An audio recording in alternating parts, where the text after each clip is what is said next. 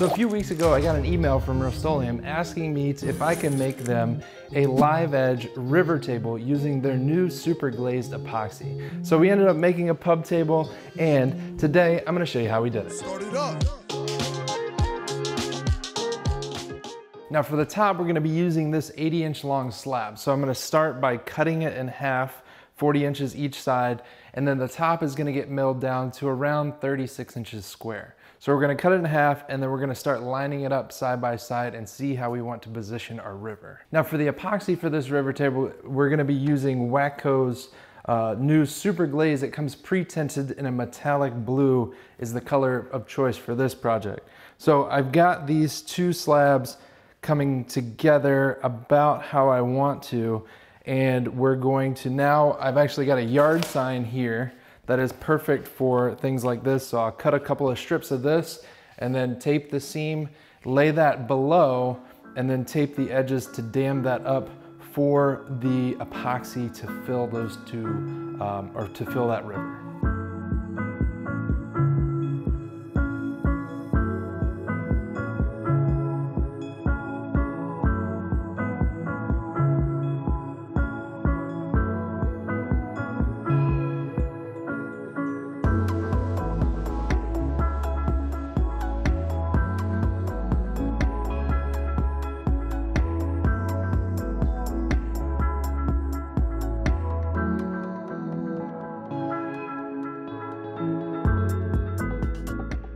Okay, so I've gone ahead and I've got the bottom of the river sealed in nicely.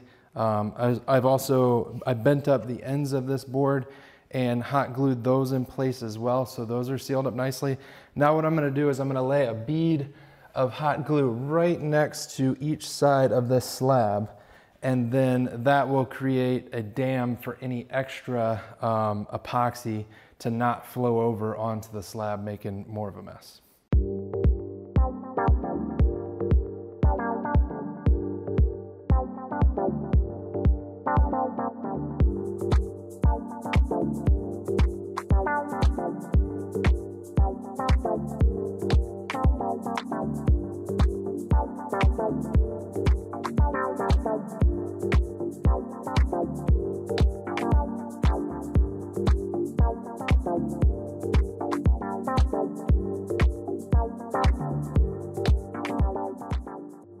So for those of you that were thinking when I was pouring the river on top of my ping pong table, this is a bad idea, I don't know what he's doing, you were correct. I glued one side of the slab down to the plastic and not the other. I tried to glue it from the inside, and it ended up leaking on my ping pong table and damaging the top. However, we've got it all out now and we're ready to cut it down to final size. The river looks really good. The blue metallic is amazing. We're gonna go with a 36-inch top. So I'm gonna go ahead and cut a straight edge here, and then I'll measure over, make my other cut on the other side, and then we'll find square and make those final last two cuts.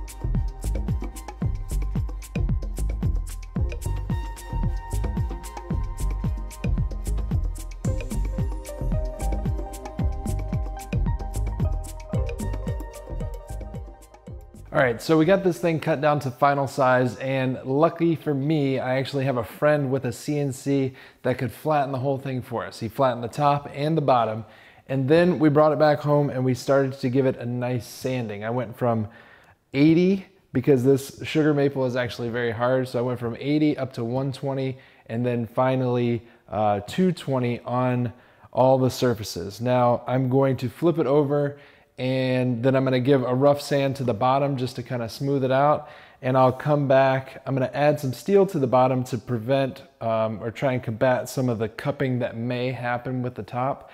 And then I'm going to come back and give a final sand to the top at 400.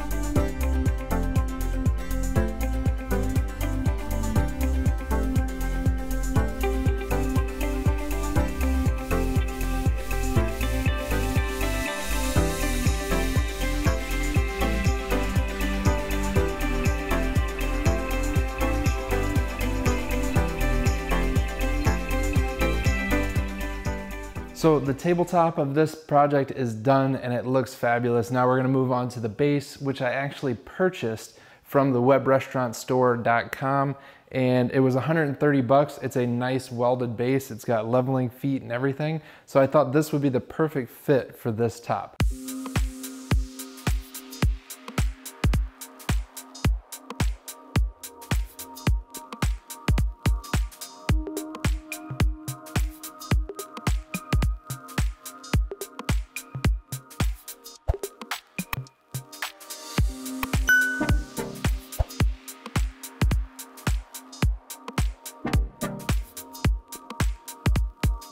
So I hope you guys enjoyed this project. The top turned out amazing. The blue metallic river running through the middle is just spot on.